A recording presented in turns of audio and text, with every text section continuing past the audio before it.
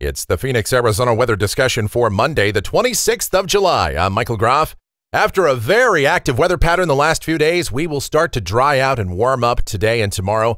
But the monsoon moisture is still hanging around and will return to somewhat active weather, especially for later in the week and heading into the weekend. Of course, there's still a lot of question marks about that, where, when, and how much more rain might we get. And we'll talk about all of that in just a moment. But first, let's take a look at the almanac from yesterday. 81 degrees was the afternoon high. That's significant for a number of reasons. We put that in blue because that was a record cool high temperature for the date. That low temperature of 73, very refreshing as well. We also picked up 0.11 of an inch of rain at Sky Harbor. That made it 4 straight days of measurable rain there. Parts of the West Valley had 2 to 5 inches of rain on Sunday. And while all of that is significant and very welcomed, probably the most notable part of this event, look at those temperatures Friday, Saturday, and Sunday, 83, 83, and 81 respectively. And we have never had 3 consecutive days in the month of July with a high temperature under 90 degrees in Phoenix. And that goes all the way back to the late 19th century, 1896 to be exact. So that is something. You are living through history. You will probably never see that again here in Phoenix.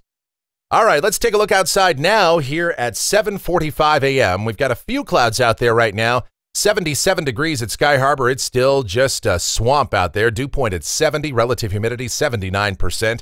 The winds are light and the barometer is steady. Temperatures out there this morning, we are mostly starting out in the 70s, but expect afternoon highs to be about 15 degrees warmer than they were yesterday, maybe a little bit more than that in a few locations. Rainfall over the last few days, very impressive, just what we needed. And we have widespread 1 to 2 inch amounts, but you can see many spots had over 3 inches. Arcadia and Scottsdale, about 3 1/3 inches. Some spots out in the West Valley over 4 inches, and there were some rain gauges not displayed here that picked up in excess of 5 inches of rain, and you can understand why we do have still some flooded areas across the valley, and they will remain flooded probably for the next few days. The upper air look this morning shows you that system that brought the unsettled weather across the southwest the last few days. It is now off of the Southern California coast, so the rain chances will stay to the west in its wake. Subsidence, sinking air here across the southwest, so that will suppress shower and storm development. But look what is out over the Gulf of Mexico. We have a couple of waves there flowing around that big ridge across the Plain States, and those will eventually move on up into the southwest in coming days to give us a return to active weather, maybe even above average storm chances by the end of the week and heading into the weekend, at least potentially. Here's the watch warning map, and it's pretty quiet here in Arizona. Flood watches to the west. A number of heat advisories and excessive heat warnings across the Plain States.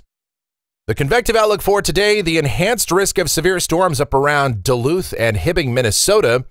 And here in Arizona, much of the state is in the green according to the SPC, but I really doubt we're going to see much in the way of thunderstorm activity. I think most of that will be confined to the northwestern portion of the state. Not completely out of the question to see 1 or 2 pop-up storms in the mountains, but that's about it. And the precipitation outlook valid through next Monday morning from the WPC. Rain amounts in Phoenix around 1/10 of an inch or so. And we could see amounts greater than 1 inch over the high country and some of the favored areas. But I will tell you, any one spot can see more than that, and there is that potential of much more active weather in here by the end of the week. And we'll talk about that and everything else in more detail now as we get into modeling. Here we go. This is the GFS. It's the 06Z run valid at 2 o'clock this afternoon. High pressure across the Plain States. That inverted trough is sitting to the west of us, and we are left with somewhat subsident or sinking air here in Arizona today. So down at the surface, mostly sunny and much warmer here in Phoenix. Highs this afternoon, mid to upper 90s, but it will feel like well over 100 degrees with dew points remaining very high. And shower and thunderstorm activity, again, confined to the northwestern portion of the state and out across Southern California and points to the north from there. There might be a couple of pop-up storms in the mountains. The chance of measurable rain in Phoenix is technically not 0, but it is well under 10%, and we're not mentioning it in our forecast today. Tonight, mostly clear, overnight lows in the 70s to low 80s.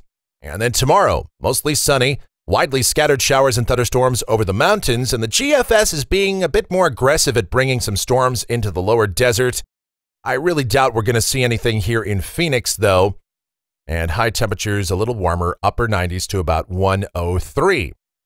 On Wednesday, with that southeasterly monsoonal flow still ongoing, scattered showers and thunderstorms develop over the mountains, and we should see a return to at least widely scattered storms in the desert, so we'll return at least a small chance of rain for Phoenix. High temperatures will warm up another degree or two, but humidity levels will remain elevated. As we go to the latter part of the week and heading into the weekend, model consensus is that we will see a more dramatic upswing in shower and thunderstorm activity again, thanks to at least one, possibly two of these inverted troughs moving into the southwest. Neither of these features looks to be quite as impressive as the system that affected us the last few days, but still, scattered to numerous showers and thunderstorms will be around, and any one of those storms could produce some locally heavy rain, and quite possibly even a few severe storms. High temperatures should once again trend down, and by Friday and Saturday, highs will be back into the upper 90s to about 102. Here's Sunday, same situation really, partly cloudy, scattered showers and thunderstorms mainly in the afternoon and evening hours, and high temperatures still upper 90s to about 102. Here is a week from today. This is Monday, the 2nd of August. We've got ridging to the east and a weak little cyclonic circulation to the west of us. Still looks like a fairly unsettled situation with scattered showers and thunderstorms in the afternoon and evening hours, and high temperatures remain slightly below average. Then, as we go out 10 days, this is Wednesday, the 4th of August. We've got a ridge to the west and one to the east. They may start to consolidate, and that might mean somewhat drier conditions for us and temperatures warming up back to around average. But we've seen a number of different looks out here as we go into next week, so forecast confidence remains rather low. As we look at rainfall for Phoenix over the next couple of weeks, this is coming off of the GFS Ensemble, and the mean is still up there over 3/4 of an inch, so we should see a return to somewhat active weather here in time.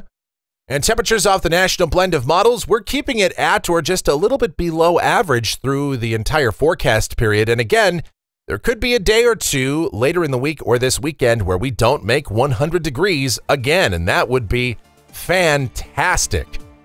And that's going to do it for the Phoenix, Arizona weather discussion for today. My next video back here tomorrow morning. If you enjoy these videos, be sure to subscribe, like, share, and click that notification bell so that whenever a brand new video is posted, you'll get the notice.